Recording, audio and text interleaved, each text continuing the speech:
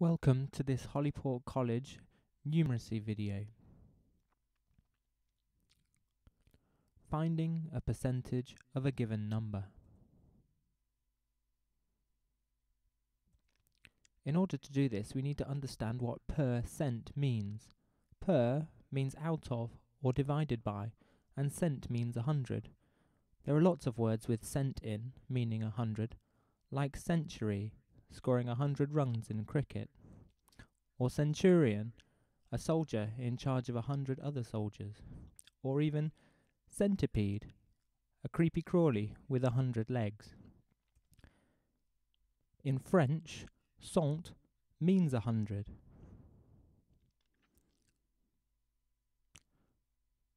So when we're asked a question, find 35% of 68, what we need to do is remember what percent actually means.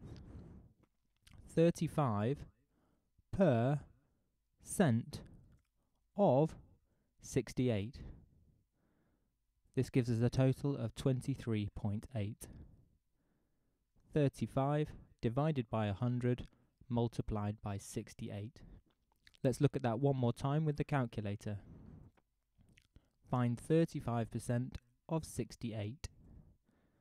35 per, you can use the fraction button or the divide button for that, 100 multiplied by 68 equals, you will probably be given a fraction on your calculator.